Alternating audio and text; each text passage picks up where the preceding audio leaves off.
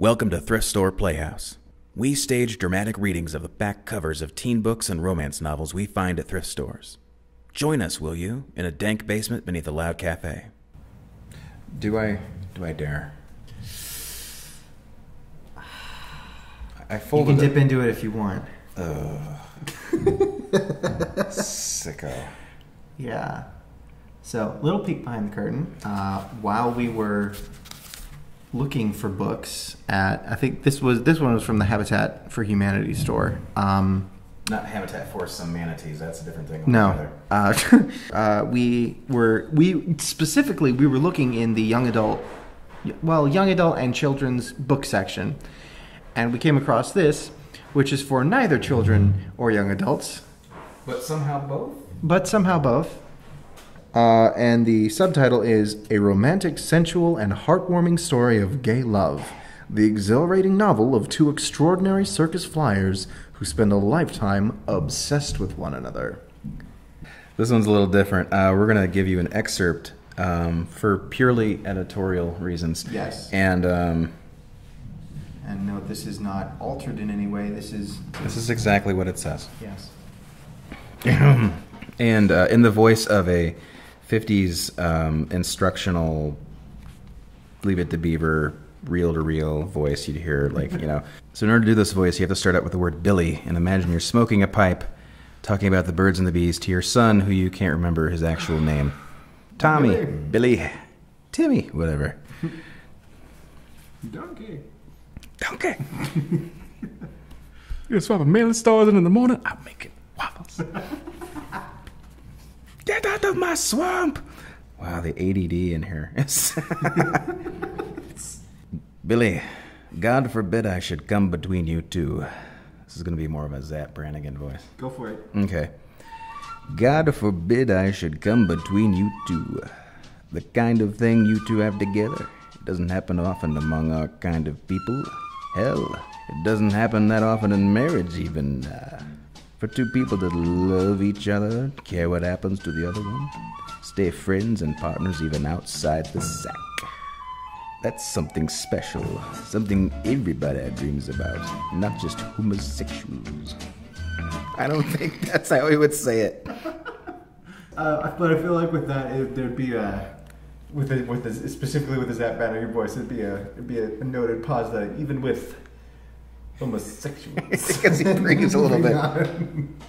We got to do a Patrick Warburton at some point. It's something special. Something. It's like he constantly has heartburn and he's out of breath. Yeah. Think about faithfulness, about forsaking all others. That's for teenagers, not dry behind the ears, or it's for mamas and papas raising children where someone else in the picture would rock the boat for the kids. The mamas and papas with more breath. The mamas. The papas. Doesn't work for men trying to play that game. Maybe for two women it could do it. You try and play chastity and faithfulness and never touching anyone else and jealousy, and you'll wind up hating each other. You're not. I'm almost doing a Barney Fife in a way. I'm getting so close to Barney Fife. I mean, okay. You can't belong to each other that way.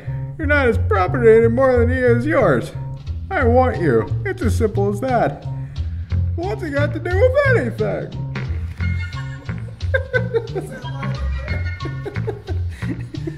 But what's that got to do with anything? Something I should say. Yeah, exactly. Oh, God.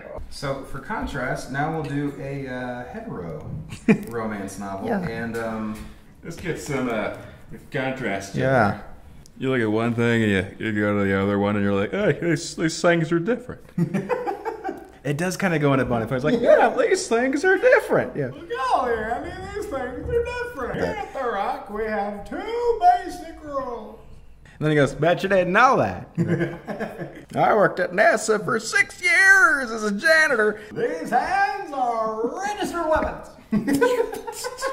This is another Harlequin romance. It's a super romance, so I don't know if that's just like one of the better ones, or, you know, it involves like kryptonite. Dear reader, do you believe in second chances? I feel like that also needs to be Ken Burns. So it's kind of a southern accent? Yeah. So it's sort of a southern accent, and it's It's very forlorn because it could be the last letter you ever write. It's kind of a low-key Christopher Walken. But yeah, it's that. Cause that's a very sort of Carolina's kind of drawl to it, and yeah, but it's very sad. It's very forlorn because you miss your family so, and tomorrow, who knows, you could catch a cannonball right in the gut. So yeah. I just want to sit out in the middle of the country and eat my biscuits with a side of molasses. Pepperidge Farms remembers. Pepperidge Farms doesn't remember shit. Pepperidge Farms has forgotten more than you'll ever know. It's like Pepperidge Farms having an acid trip and recalling some fantasy they found in a journal.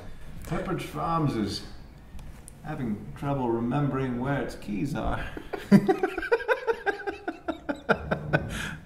Because, Pepperidge Farms came in. Usually they go in the bowl, but they're not in the bowl. Pepperidge Farms has to continually refer to itself in the third person. Yes. Anyway, Pepperidge Farms needs to go to work. Pepperidge Farms has really sort of let itself go a little bit, but, Pepperidge Farms is still fun. Pepperidge Farms sold the farm years ago. Bought the farm? Sold the farm. Sold the farm. I don't remember. Bought the farm means they died. Oh, that's right. Cowboy Come Home is about second chances. A second chance at love, a second chance for family. A chance to change not the past, but the future. And what better place to set such a story than a town in West Texas called Happy? There's a question mark. Yes, Happy Texas is a real place, although I have fictionalized nearly everything about it. And while the characters are fictional, I like to think I might meet people like them when I go back to visit. You're talking to a recording of Pepperidge Farms Remembers. If you'd like to leave a message...